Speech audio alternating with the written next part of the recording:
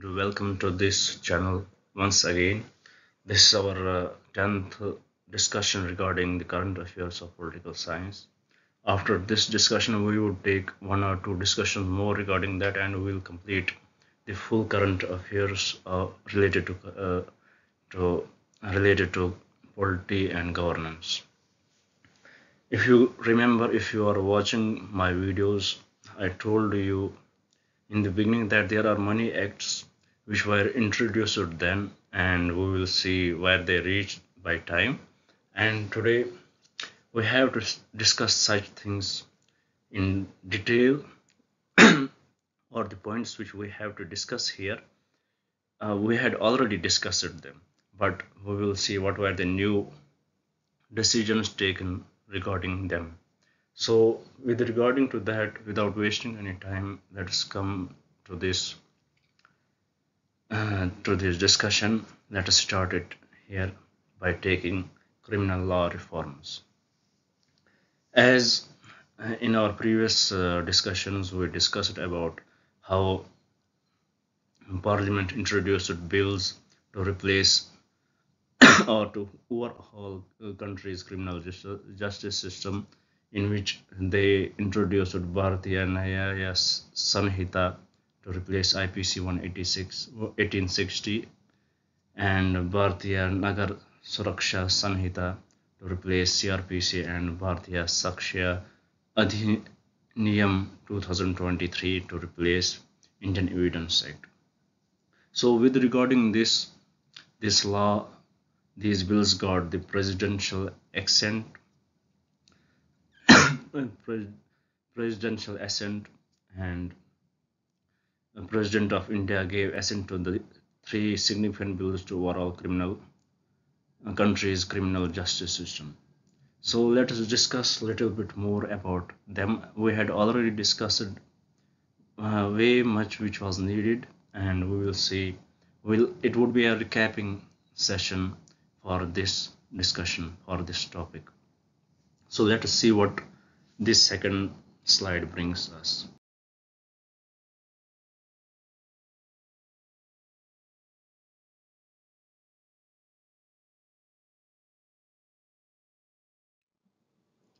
In it, what was the need for the reform? So we had already discussed it before, and we will recap it a little bit. It was first we have given some points here to modernizing the criminal justice system, like the IPC or Evidence Act, and a large section of the CRPC are older than independent India. They were created before we got independence, and they do not properly reflect the current norms of criminal jurisprudence.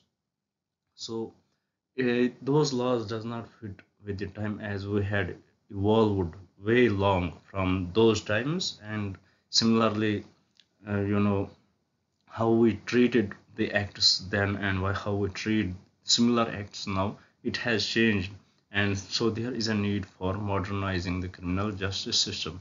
So, and second point which we discussed, it was about addressing large pendency and timely justice. As we know, in our courts there is huge pendency of cases, and it takes a huge amount of time to address them.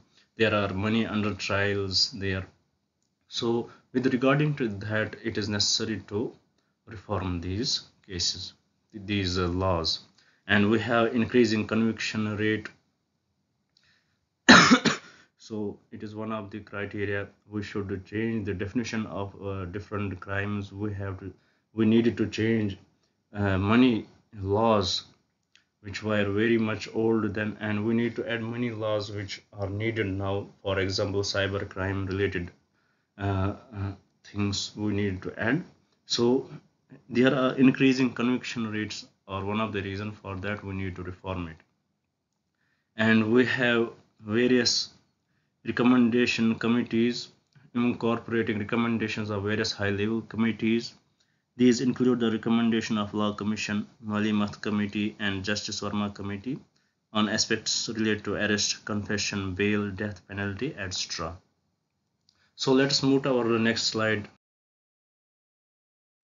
see discuss about Bharatiya Nyaya Samhita 2023. As we know that it replaces IPC Act 1860. Let us see what are it is.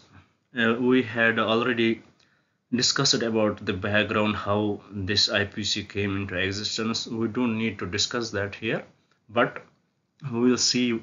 We will directly jump to the key provisions of this act. Here, some key provisions are one is community service. It is proposed to provide for the first time community services as one of the punishments for petty offences. Then we have sexual offences against women. It increases the threshold for gang rape victims to be classified as a major from 16 to 18 years of age. So it increases the threshold for gang rape victims. It also criminalizes sexual intercourse with a woman by deceitful means. For example, if anybody has girlfriend or we give them fake promises that we will marry them and have these heinous things and do these heinous things, then it also punishes in it sexual offenses against women. It comes so before doing any such thing we should keep everything in mind. Then we have sedition. It replaced it. It removes the offense of sedition. It inserted penalizing the folly. As we had already discussed about it, let us recap it. For example, it replaced the sedition totally, and it introduced different things in it. For example, exciting or attempting to excite succession, armed rebellion, or subversive activities, encouraging feeling of separatist activities, or endangering the sovereignty or unity and integrity of India. So these are some of the few provisions which were inserted. Then about terrorism, it defines terrorism as an act that intends to threaten the unity, integrity, security, or economic security of the country, or strike terror in the people or any section of people in India or in any foreign country. So it defined the terrorism in better way. And about organized crimes, it defines organized crime as any continuing unlawful activity including kidnapping, extortion, contract killing, land grabbing, cybercrime, etc., carried by an individual or a group, either as a member or on behalf of an organized crime syndicate. So it defined the organized crimes also, and about murder or grievous hurt by group on certain grounds. When a group of five or more persons acting in concert commits murder or causing grievous hurt on the ground of race, caste, or community, sex, place of birth, language, personal belief, or any other similar grounds. It is more related to lynching activities regarding, you know, uh, where lynching happens. It is based on the caste, religion. It is based on the sexual orientation of the person and other things. So if we can say it overhauled most of the things which were necessary and which are in which are the need of the time in it. So if we have to remember in it, it is Bharatiya Nyaya Sanhita which replaces IPC 800 1860. These are the provisions, important provisions which we should know and which we should get well prepared of.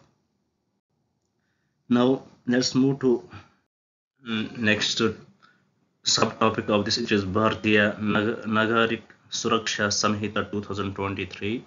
It replaces the Criminal Procedure Code 1973, and about its background we had already discussed in our previous discussion. So let's jump to the key provisions directly. In it, it detention of under trials, one of the key provision. First time offender who have completed one third of the maximum period of imprisonment specified for such offence shall be released on bond. If anybody has completed 1/3 of his imprisonment time, he shall be released on bond, completed on bond. And if an accused has spent half of maximum period of imprisonment specified for an offence, he shall be released by the court on bail. If he has spent half of the time, he should be released on the bail. But this does not apply to offences punishable by death or life imprisonment and persons against whom proceedings are pending in more than one offence. If more than, for example, for death penalty or life imprisonment, these provisions which we discussed under detention of under trials, it does not apply to them. For example, completing 1/3, then releasing on the bond, or completing half, then releasing on the bail. These provisions does not apply to those who are under life imprisonment or death, who had death penalty, or who has multiple multiple cases,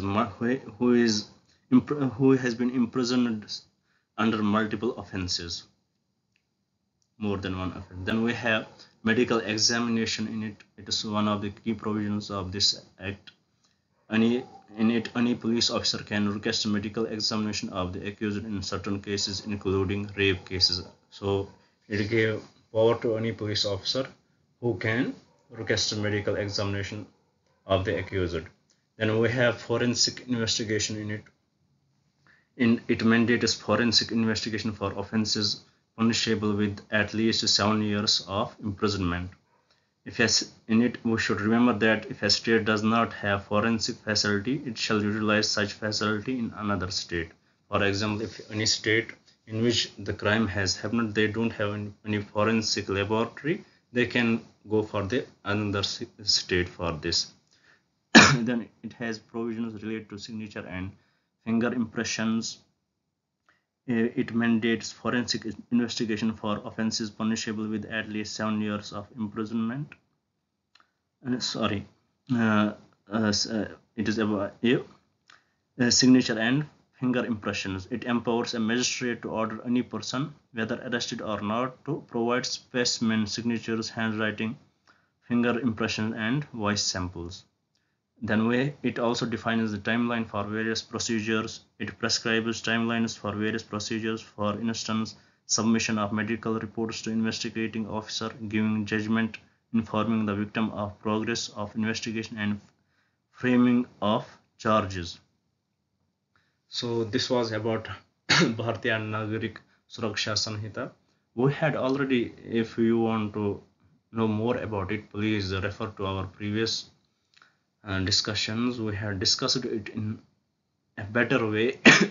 Here we are just recapping few provisions, and it was necessary to include this news in today's video so that we should know what are the developments since then, since we are discussing these things. Then let's move to the Evidence Act, Bharatiya Saksha Adhiniyam 2023. It replaces the Indian Evidence Act 1872. Its key provisions are admissibility of electronic or digital records as evidence. It provides that the electronic or digital records will have the same legal effect as paper records. Earlier, it was different because when these provisions were brought in during late 80s, those times we did not have such inventions which we are having now. So it is necessary to include all these things. And it expands electronic records to include information stored in semiconductor memory or any communication devices. For example, smartphones, laptops, emails, server logs, etc., pen drives also. Then we have oral evidence. Oral evidences include statements made before courts by witness in relation to a fact under inquiry. The Act allows oral evidence to be given electronically. Then we have joint trials. A joint trial, we should know what it is. It refers to the trial of more than one person for the same offense. The act adds that a trial of a multiple persons where an accused has absconded or has not responded to an arrest warrant will be treated as a joint trial. So this was about these laws, these acts which President gave assent to, and we had already discussed about them. If you need to know more about these acts, about background of these provision, these acts, please refer to our previous videos. You would know better about them. So let's move to our next slide. It talks about crimes in India. In it, the NCRB National Crime Record Bureau released its annual report on crime in India for the year 2022. What it is the complication of data on reported crimes across the world, across the country.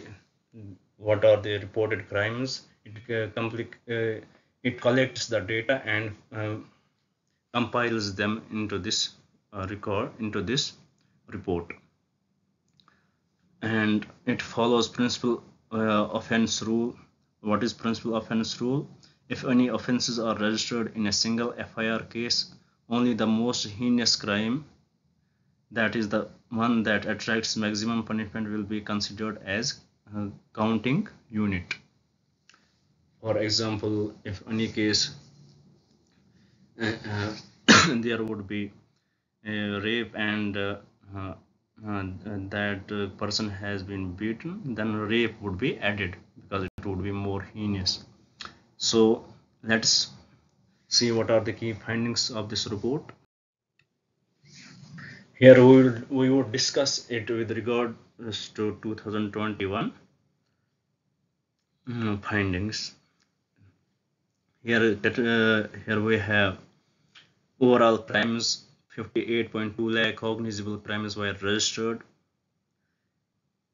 If we see them with regard to the 2021 report, it has declined by 4.5%. So if you know the math, you can know, if you are well knowledgeable about CSAT, know what is the 4% of 58.2 lakh and subtract that 4% from it, you will get the crimes which were registered in 2021. Crimes against women, 4.45 lakh crimes against women were registered. It has increased by 4% since 2021. So crimes with regard to women has increased, and against so we can see still by growing time this thing should have gone down, but it is still increasing. So we should assess our society where we are living, what thinking we are in, and regarding that we can assess the conditions of women and find these things. Then crimes against child, it is overall 1.6 lakh crimes were registered against child, which has also increased by 8.7%. So in this regard also we are increasing, which is very bad. Then crimes against senior citizens, around 28,000 crimes were registered in 2022 against senior citizens. It has also increased by 9.3%. Then crimes against SCs and STs, it went up by 14% for STs and 13% for SCs since 2021. And crime and cyber crime, we have 65,000 cases which were registered in 2022, and if we compare it with 2021, it has increased by 24.4%. and offenses against state, a total of sorry, first, yeah, offenses against state. A total of 5,610 cases have been registered, which in it also it has increased by 8%, 8.6%. And with the related to environment related, 52,000 cases were registered under environment related offenses. Here we are getting some progress. It has decreased by 17.9% since 2021. So these are the findings of the report published by annual report published by NCRB. So here we can uh, you know find some data if such question comes in our mains exam to discuss about the crimes in India, we can put this data into them. Now let's move to our topic. It's about Chief Election Commissioner and other Election Commissioners Act 2023. As I had already told you the composition of the selection committee, so here we will discuss in a proper way. About this act, President gave her assent. The act replaces the Electronic Commission Conditions of Service of Election Commissioners and Transactions of Business Act 1991. So, what was the aim of the act? The act seeks to regulate the appointment, conditions of service, and term of the office of Chief Election Commissioner and other election commissioners, and to produce and the procedure for transaction of business by the Election Commission. So it is related to that. Let's jump. What is the selection committee? How it is formed and what are its members? Selection committee, it includes Prime Minister as chairperson. Then we have leader of opposition or leader of the largest opposition party in the Lok Sabha. Then we have union cabinet minister to be nominated by the Prime Minister. This is the selection composition of the selection committee. Then after that we have search committee, which shall this search committee shall prepare a panel of 5 persons for consideration of the selection committee. So they prepare the panel of 5 persons which are to be nominated for a chief election commissioner or election commissioner. They prepare that panel and give it for the consideration of the selection committee, in which in selection committee we already know that it includes prime minister, leader of opposition, and union cabinet minister. So they will then decide from these 5 members who will be the chief election commissioner and who will be the election commissioner. And it is to be headed by the Ministry of Law and Justice and comprising 2 other members. So this point we have to remember. Who should head the search committee? It should be headed by the Ministry of Law and Justice, and it should be comprising of 2 other members which are not below the rank of secretary to the government of India. And what is the eligibility for the chief election commissioner and election commissioner? A person who is holding or have held the post equivalent to the rank of secretary, at least he should hold the rank of the secretary or is still in service as the secretary to the government.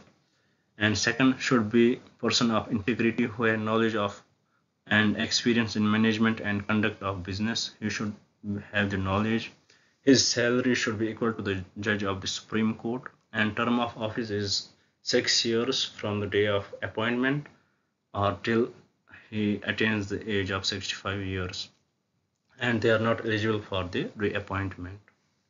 So this is the eligibility criteria for them. What are the concerns with the act? Concerning independence of the election commission, it is one of the concern because the selection committee, which has 2 members, committee has majority of members from the government of the day, which may undermine the independence of the election commission. The act adopts the Chief Justice of India from the selection committee. As we already know, the earlier selection committee included Chief Justice of India. This act drops him, and instead of him they inserted cabinet union minister, uh, or we can say union cabinet minister, which is to be nominated by prime minister. So it undermines the independence of the election commission. Then we have vacancy in selection committee.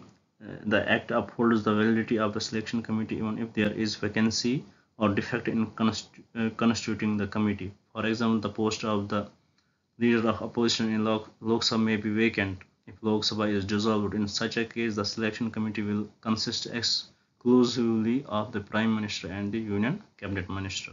For example, if a leader of opposition is not there, the Lok Sabha is dissolved, then the selection committee will only consist of Prime Minister and his Cabinet Minister.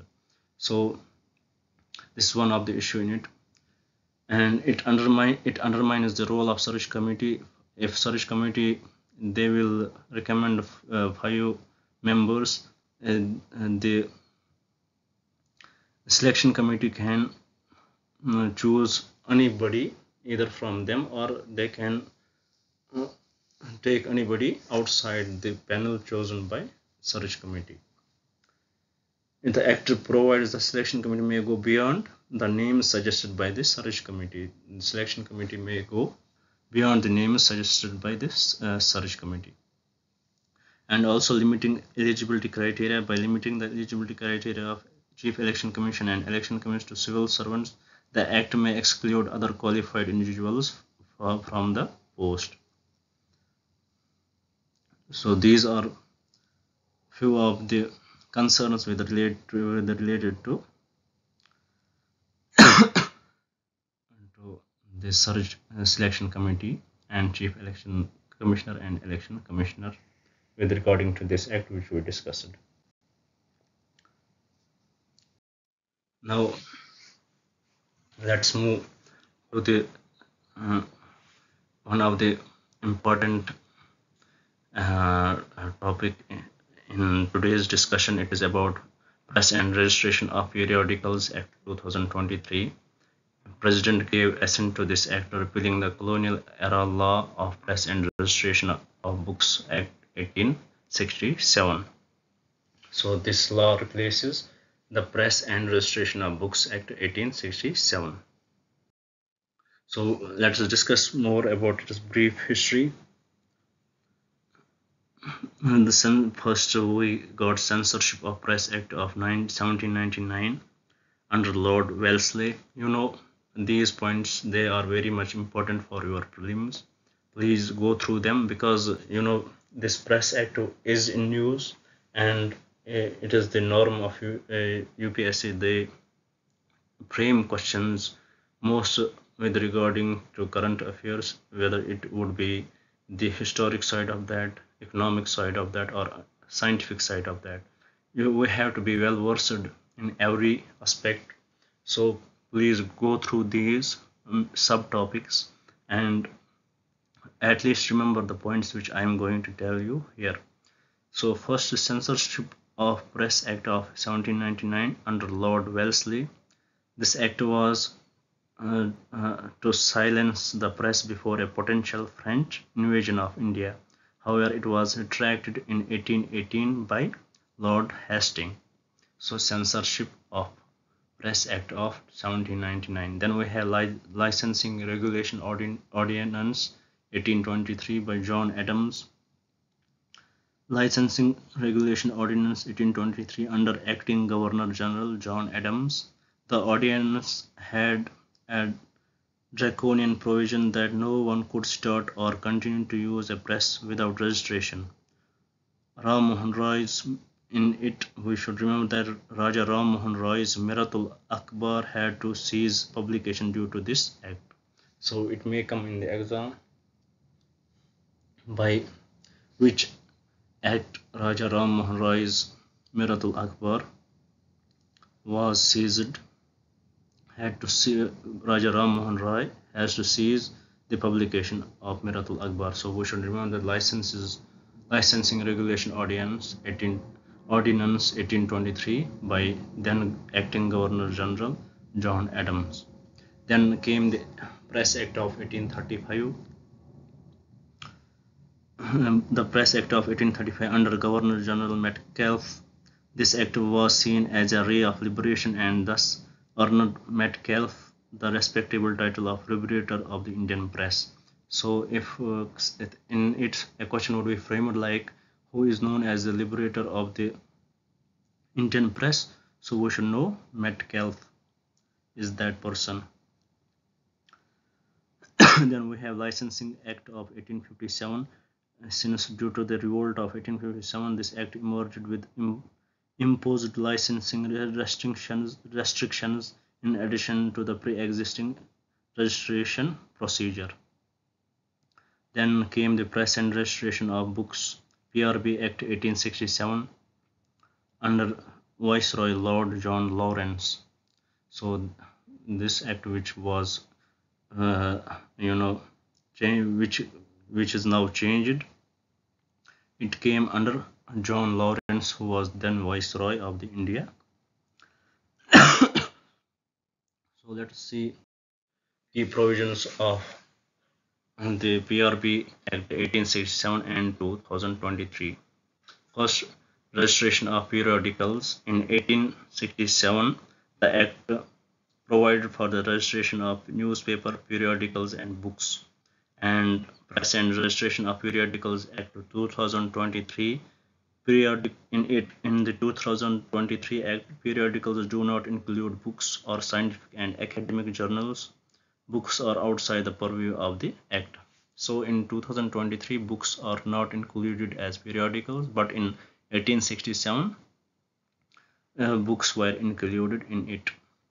Then we have foreign periodicals. In 1867, there were no provisions for registration of foreign periodicals. There were no provisions regarding that.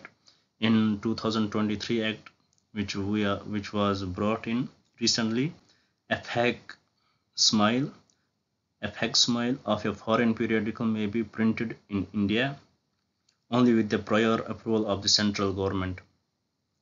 By facsimile means an exact reproduction of the original. So we have the provisions for the registration of foreign periodicals. Then we have declaration of printing press. The act provides that a declaration specifying the printing publisher be made to the district magistrate. The DM sent the declaration to the press registrar, who then issued a certificate of registration.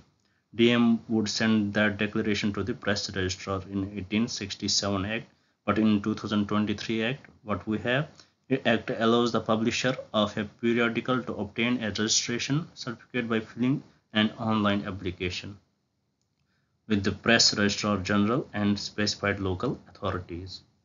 Then we have registration of printing press. The 1867 Act required a printing press to be declared before the DM, but the 2023 Act allows for information regarding printing press to be submitted through an online portal. Then what are the penalties? PRB Act 1867 had severe penalties leading to conviction and imprisonment up to 6 months for various violations of the Act, but the 2023 Act seeks to decriminalize the colonial era statute by replacing jail term with fines. So in 2023 Act, we don't have jail term for that. So these were the key. Then regarding cancellation of registration, in the Act 1867, only the DM could cancel the declaration of a periodical, and in 2023 the PRP Act 2023 empowers the press registrar general to suspend, cancel the certificate of registration. Also, a person who has been convicted of a terrorism act or unlawful activity or has acted against the security of the state will not be allowed to publish periodicals. Any person who has been convicted of terrorist activities or unlawful activity is not allowed to publish a periodical, so such as newspapers, magazines, all that stuff. So this was these are the key provisions of the Act, and we compared what was in the Act of 1867 and what were the changes in 2023. Act. For example, let's recap it. Registration periodicals. Books were included in 1867, but in 2023, books are not included. Foreign periodicals, there were no provisions for foreign periodicals, but here in 2023, there are the provisions. Then we have declaration for a printing press, registration of printing press. Here we have online declaration in 2023, but here in 1860 we have to go to the DM. Then he would suggest to the registrar general. Then regarding penalties, their jail term was included in 2023 Act. Jail term has been cancelled, and cancellation of registration.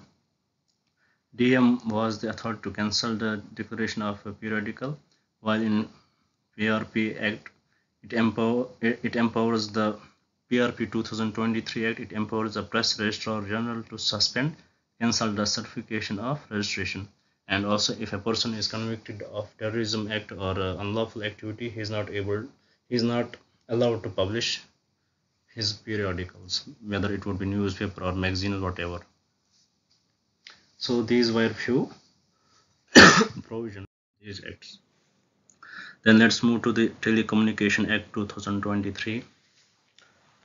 In it, the President gave assent to Telecom Bill 2023 to replace 138-year-old Indian Telegraph Act. The Act seeks to regulate activities related to telecommunication and provide a new legal framework for the telecom sector. The Act replaces, what are the acts which were replaced in it? The Act replaced the Indian Telegraph Act 1885, the Indian Wireless Telegraphy Act 1933, and the Telegraph Wires Unlawful Possession Act 1950. It also amended the Telegram Regulatory Authority of India Act 1997. So, 130-year-old Indian Telegraph Act has been replaced by this Telecommunication Act of 2023. It has amended the Telecom Regulatory Authority of India. So in it, question can be framed like that. In the Telecommunication Act of 2023, it amended the Indian Telegraph Act 1885. It is not true. It amended the Telecom Regulatory Authority of India Act 1997. So it replaced. We should, we have to keep the key. We should be keenly studying while reading these lines. Here, it replaced the Indian Telegraph Act 1885. It replaced Indian Wireless Telegraphy Act 1933 and Telegraph Wires Unlawful Possession Act 1950. And what it amended the Telecom Regulatory Authority of India. We know the difference between amending and replacing very well. So what are its key provisions? Assignment of spectrum. Spectrum allocation will be through auction and for specified uses on an administrative basis. What are the specified purposes included? National security and defense, disaster management, weather forecasting, transport, satellite services, BSNL, MTNL, and public broadcasting services. These include the specified purposes included, and for others, the spectrum allocation will be through auction. And in this also we should know that it was the first time administrative allocation will be done of spectrum of the satellite broadband services in line with global norms. Administrative allocation will be done of spectrum for the satellite broadband services. So we should know. Then we have appointments to TRI Act. The TRI Act has been amended to allow Telegram Regulatory Authority of India Act 1997. These are the following amendments: to allow individuals with at least 30 years of professional experience to serve as the chairperson and at least 25 years of professional experience to serve as member. These were the amendments, important amendments in it which we should remember. And we have adjudication process. appointment of an adjudicating officer to conduct inquiries against civil offences, appeals against the orders of the committee in connection to breach of terms and conditions may be filed with the Telecom Dispute Settlement and Appellate Tribunal within 30 days. We have protection of users. Central government may provide for measures to protect users, for example, prior consent to receive specified messages, creation of do not disturb registers, and allowing users to report malware or specified messages. Then we have right of way. Entities building infrastructure can seek right of way, facilitating the use of property or public or private property. And we have powers of interception and search. Messages can be intercepted, monitored, or blocked on certain grounds, including security of the state, public order, and prevention of incitement of offenses. So interception is allowed in it. Then we have authorization for telecom related activities. Prior authorization of central government is needed to provide, operate, maintain or expand new telecommunication services and to possess radio equipment. Then it regulates OTTs also. OTT platform will not be regulated under the Telecommunication Act 2023. So this is the point here which we need to remember if such question is framed, that does it include OTT regulation? No, it does not include OTT. Regulation of OTTs is not included in it. We should know that. So what are the concerns regarding this act? Here we have privacy concerns because of interpretation and monitoring of the messages, which can be misused, leading to issues like data leakages. Then we have lack of clarity in definitions. Definition of telecommunication services provided is broad and open to interpretation. This may take disambiguous online platforms like WhatsApp as well. Then we have delegated legislations. The government may add, modify, or remove offences in the third schedule to the act by a notification. It has been debated that such change should only be through an act of parliament. So these are few concerns with regarding to this bill. Let's go back to 2019, when abrogation of Article 370 came into existence. So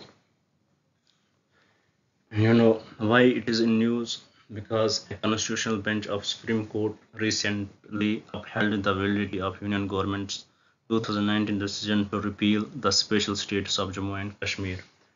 This was challenged when Article 370 was abrogated. It was then challenged in the Supreme Court, and finally Supreme Court gave its verdict, and it upheld the validity of Union government's 2019 decision to repeal the special status of Jammu and Kashmir. If we will go through little background in it, if we remember, on August 5, 2019, President of India, he promulgated an order, Constitution Application to Jammu and Kashmir Order 2019, which stated that the provisions of Indian Constitution are applicable to the state also. And with that, Article 35A was automatically scrapped. Then also Parliament enacted the Jammu and Kashmir Organization Act 2019. So what we have to remember, that the SC upheld the validity of this abrogation of Article 370. Let's discuss more about it. What is the historical context? First, we should know instrument of accession. What is that? On October 1947, Maharaja Hari Singh, the last ruler of Jammu and Kashmir, signed the instrument of accession, through which he agreed to accede his state to the dominion of India in 1948. Then we had temporary provisions for Jammu and Kashmir. Article 370 was placed in Part 21. So, what Constitution of India came into force on 26 January 1950 under the Constitution, Article 370 was placed in Part 21, titled as Temporary and Transitional Provision. We have Article 370, what it dealt with. It includes except for defense, foreign affairs, finance, and communication. Parliament needed the state government's concurrence for applying all other laws. So state government's acceptance was needed for other laws. And further, it stated that except Article 1, which says India, India, the Union of State. We know that what Article 1 says. India, the Bharat, which is Union. So except Article and also Article 370, no other part will apply to Jammu and Kashmir directly. And also Article 370 could not be amended unless the Constitutional Assembly of Jammu and Kashmir consented to it. So these were the key provisions of this article. And also Article 35A of the Indian Constitution. It stemmed out of Article 370 and gave powers to the J&K Assembly to define permanent residents of the state, their special rights and privileges. So, what were the key provisions of this act? If we would, summarize it, Article 370. It includes except for defense, foreign affairs, finance, and communication. Parliament needed a state government's concurrence for applying all other laws. And further, it stated that except Article 1, which declared India as Union of State, and Article 370, no other part will apply to Jammu and Kashmir. Then also Article 370 could not be amended unless the Constitutional Assembly of Jammu and Kashmir consented to it. And also Article 35A, which stemmed out of Article 370 and gave powers to the J&K Assembly to define permanent residents of the state, their special rights and privileges. Who are the permanent residents of the state? Their domiciles of J&K, their special rights and privileges. Now let's discuss about the judgment. What the Supreme Court included in its judgment. It first said that there is no internal sovereignty of the state. The SC upheld that J&K did not retain any element of sovereignty after its accession to India in 1947. When it joined with India, it had no sovereignty of its own. Court relied on Yuvraj Karan Singh's successor to Maharaja Hari Singh proclamation, which stated that the provisions of Indian Constitution would govern the relationship between Jammu and Kashmir and India.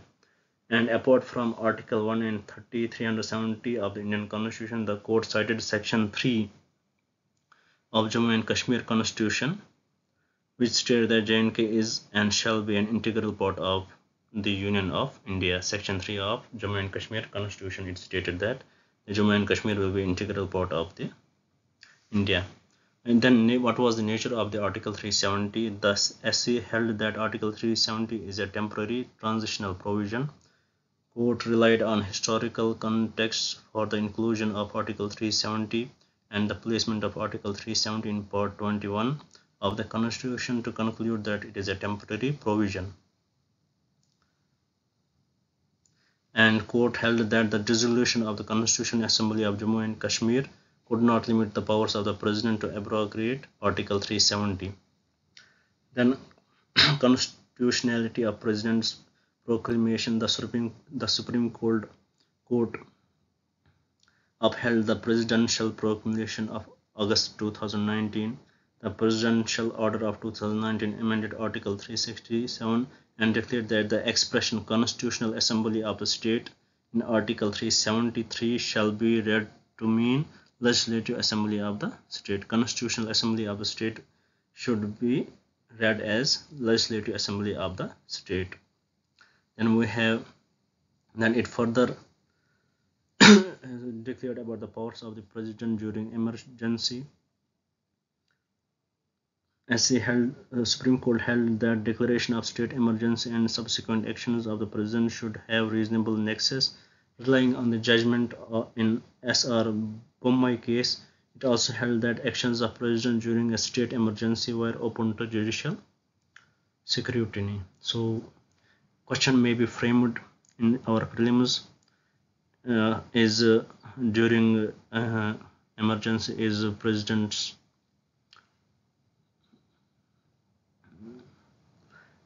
can is can president's order uh, you know question may be asked like that during emergency can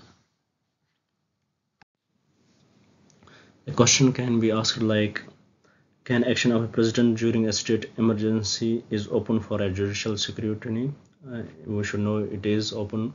And Truth and Reconciliation Commission, it talked about the court recommended that the center should set up a Truth and Reconciliation Commission, just like South Africa did in its post-apartheid era. The commission, what would be its finding? The commission would investigate and report on the violation of human rights both by state and non-state actors in Jammu and Kashmir. Then elections to the Legislative Assembly. It stated that court directed that Election Commission of India to conduct elections to the Legislative Assembly of Jammu and Kashmir by 30th September 2024. Court stated that the restoration of statehood should take place at earliest. So these were the arguments or points given by the Supreme Court when it gave its landmark judgment regarding abrogation of Article 370, where Supreme Court upheld the decision of the President. And then we have another important topic in today's discussion. It is about the expulsion of lawmakers. In it, Lok Sabha in India has expelled one of its members accused of accepting gifts and illegal gratifications. Lok Sabha has created an ethics committee report found member guilty of unethical conduct and contempt of the house. So he was expelled. So expulsion of lawmakers in India, it can be constitutional as well as legal, while as rules of the house provide for suspension of MP members can also be expelled through these rules. Legal basis of suspension and expulsion of MPs. The presiding officer of the House has the power to force a member to withdraw from the House. In case of extreme misconduct, the House may expel a member. So, what are the rules in Lok Sabha and Rajya Sabha? Rules of procedure and conduct of business lead to suspension in Lok Sabha and Rajya Sabha. We have Rule 373. It in Lok Sabha, it empowers a presiding officer to order an MP to withdraw during the remainder of the day's sitting. And similarly, in Rule 255, it allows the chairman to direct any member to withdraw immediately from the House for disorderly conduct for the remaining of the day. Then we have Rule 374 and 256. Rule 374 is related to Rajya Sabha. What it says, it allows the presiding officer to name the legislature and then a motion can be moved to suspend the MP from a period not exceeding the remainder of the session. Similarly, Rule 256, it allows a chairman to name the member disregarding their authority or abusing the rules. The House may then adopt a motion suspending the member for a period not exceeding the remainder of the session. Then we have Rule 374A. It is particularly for Lok Sabha. It was brought in 2001. It allows the Speaker to name an MP who will then automatically stand suspended for 5 days or the remaining part of the session, whichever is less. This rule is not found in Rajya Sabha because Rajya Sabha cannot suspend its members without passing a motion. We should know that expulsion and disqualification are totally two different things. The Constitution provides for both expulsion and disqualification. Under disqualification, member of the Parliament cannot contest the election further, while under expulsion he can. So this was about the expulsion of lawmakers. Let's move to our last but very important topic, which may be you know asked in our exam. It is NCC National Cadet Corps. So it was 75th anniversary of NCC was celebrated in 2023. National Cadet Corps, the largest uniformed youth organization in the world, celebrated its 75th anniversary in 2023. We should know that it came into existence under the National Cadet Corps Act 31 of 1948. Committee headed by the committee headed by Pandit H. N. Kunzuru recommended a cadet organization to be established in schools and colleges at national level. What is the aim of NCC? Its aim is to create organized, trained, and motivated youth to provide leadership in all walks of life and always available for the service of the nation. It is to motivate the youth to take up a career in the armed forces. One of the aim is to develop character, uh, commandership, discipline, leadership, secular outlook, spirit of adventure, and the ideal of selfless service among the youth of the country. It is a tri-service organization. It is headquartered in New Delhi. So, what are its contributions? Important contributions of NCC: assistance during wartime. It had assisted many times. For example, during Indo-China War 1962, India-Pak War 1965 and 71, and Kargil War 1999. NCC cadets provided instrumental help. Then social service. NCC has been actively participating in social service activities like the blood donation drives, anti-polio drive, plantation drives, etc. Then rescue and relief work they had done. Uh, for NCC cadets are the first to reach the affected location and provide selfless assistance to the victims during calamities like earthquake, cyclone, flood, train accidents, etc. For example, during Bhopal gas tragedy 1984, NCC cadets immediately engaged themselves in evacuation of casualties, administering medicine, etc. What are just other contributions? Developing leadership and officer-like qualities among the youth, increasing mutual understanding, trust, friendship, and peace among the countrymen. And we should know that it is very much different from NSS, which is National Service Scheme. While both are voluntary in nature, there are certain differences also. We should know that NCC it comes under the Ministry of Defense and NSS Ministry of Youth Affairs and Supports. NCC comes under Ministry of Defense, while as NSS comes under Ministry of Youth Affairs and Supports. NCC was established in 1948. NSS it was established in 1969. We note the aim of the NCC to foster disciplined, selfless youth leadership for national service and military careers, while NSS it is mainly its aim is to for the development of students' personality through community service. NCC is National Cadet Corps Act 31 of 1940, established through National Cadet Corps Act 31 of 1948, and NSS it is a central sector scheme. NSS is a central sector scheme. Uniform, compulsory uniform for NCC cadets, and there is no uniform prescribed for NSS volunteers. Who can join junior division wing? Students from schools of 13 years or more of age. Senior division. Here in NCC we have junior division wing and senior division wing. In junior division wing we have students from schools of 13 years or more of age. In senior division wing we have students from colleges and 11th and 12th classes. For NSS, we have 11th and 12th class students and also students of technical institutions, graduate and postgraduate at college and university level of India. So these are the differences which we should know, which I had, a kind of recorded that I forgot to mention it in this slide. So we should know these are very much important, and such questions may be asked in exam. For example, NCC, it comes under which ministry, and NSS, it comes under which ministry. They might be interchanged and they may say that in NSS uniform is necessary, which is not. It is necessary in NCC. So such questions they do frame.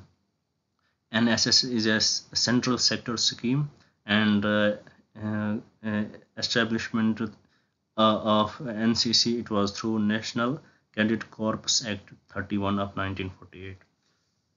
So this was about today's discussion. I hope I was able to make you understand the points which were necessary for your exam. And till now we had completed 10 classes regarding our polity and governance. In it, almost we had discussed 40 to 50 concepts which were in news, and we had discussed them in very much detail. So if such questions would be asked in exam, you should not be you should be able to uh, you know solve them very easily, and I hope you would succeed. And mostly we have one or two sessions remaining for our polity and governance, then we would complete it.